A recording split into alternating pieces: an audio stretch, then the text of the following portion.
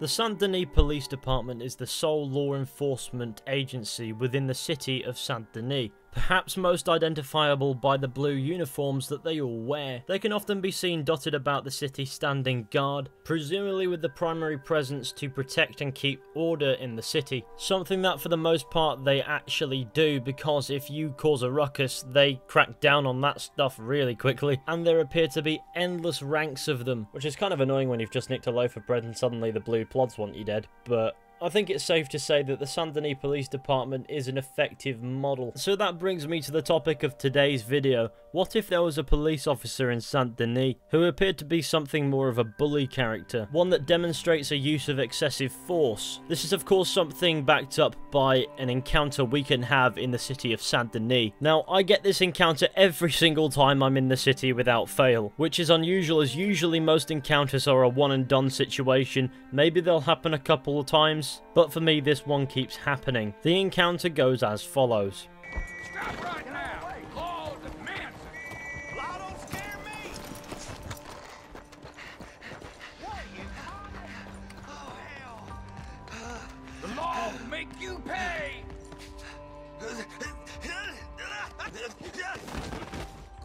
I hear you. Now the law will take care of it. That's how a lawman solves a problem. What the hell happened? Just let the law handle this, don't worry. You just go around beating the tar out of anyone you please? You really want to mess with me?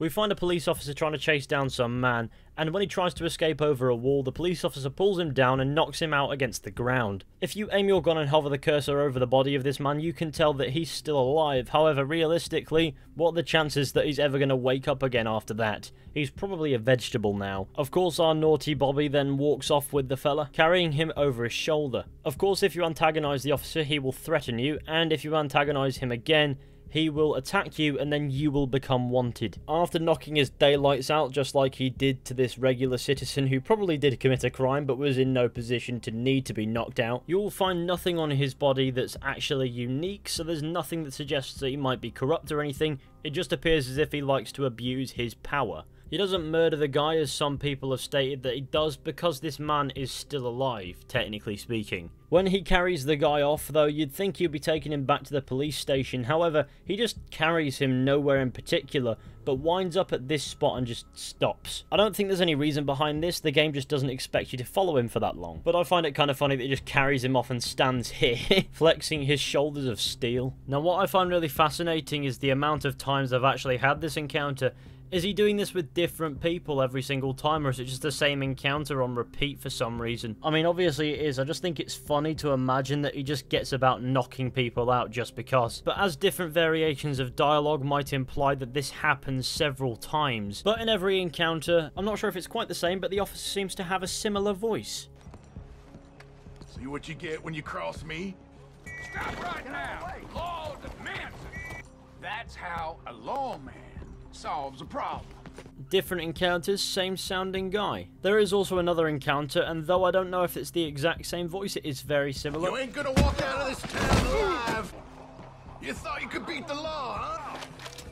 Oh, man. Damn fine job bringing that one in. So is this one guy whose voice pitch seems to change in every encounter ever so slightly but still sounds similar? Or does the Saint-Denis Police Department have a brutality problem? Maybe the Saint-Denis Fed are just assholes, God knows. In the end of the day, it's just a fun little encounter, and it's further proof that Rockstar games can make even the most minimal of things seem like they have a story behind them. As when it comes to encounters like that, no other game would make me necessarily think twice about it. It's not the strongest example of Rockstar's depth in world building, sure, but if it wasn't for those strong examples, I'd have never looked for this. As a further point that might suggest that the Saint-Denis Police Department is corrupt, it is suggested that Benjamin Lambert, the police chief, was forcefully bribed by Guido Martelli in 1907 to ignore that gang's crimes. So could the police be this harsh as a result of that corruption? Or could it be completely unrelated? Could it be a look busy situation? They can't crack down on the actual crime in the city, so instead they're this harsh on the general population. As before Guido Martelli in 1907, there was Angelo Bronte in 1899, who also found himself in a spot of immunity, and to touch down on it all, the mayor of the city itself is also corrupt, who has you use similar intimidation tactics to what the cops appear to be using in order to consolidate his control over the city as well as ensure its reputation is maintained. So maybe the Saint Denis Police Department is just doing a similar thing. All I know is it would appear as if the Saint Denis Police Department is in fact corrupt. Anyway, let's conclude this video before it gets far too long for its own good. So thank you all for watching, I hope you enjoyed. Be sure to go ahead, leave a like, subscribe, share the channel with your friends and all that wonderful stuff, that would be really appreciated. And I will see you all very soon with another video at some point.